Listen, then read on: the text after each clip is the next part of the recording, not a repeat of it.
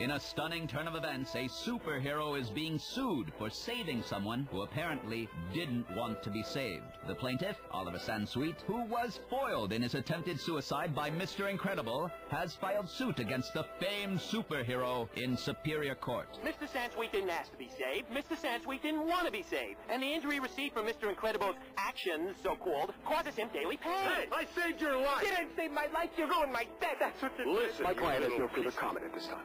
5 days later, another suit was filed by the victims of the L train accident. Incredible's court losses cost the government millions.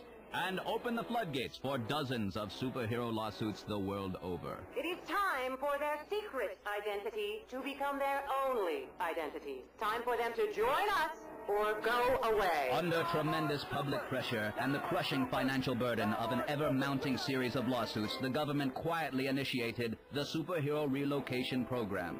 The supers would be granted amnesty from responsibility for past actions, in exchange for the promise to never again resume hero work. Where are they now? They are living among us, average citizens, average heroes, quietly and anonymously continuing to make the world a better place.